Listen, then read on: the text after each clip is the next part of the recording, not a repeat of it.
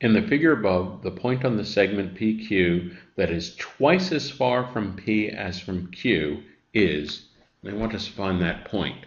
So big idea number one, if we have a segment, let's just look at PQ in the abstract here, and we have some point on it here, and this distance is twice as far as this distance, that really means that we're dividing the whole length into 3 parts, and that this is 2/3 of the length, and this is 1/3 of the length. So that's big idea number one, that we have to divide the length into thirds.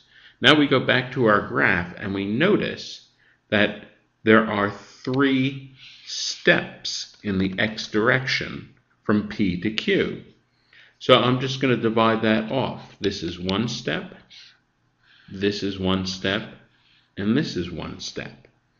And so if the point is 2/3 as far from P as from Q, that would be a point right here, so that the distance to Q is only one of these triangles, and the distance to P is 2 of these triangles.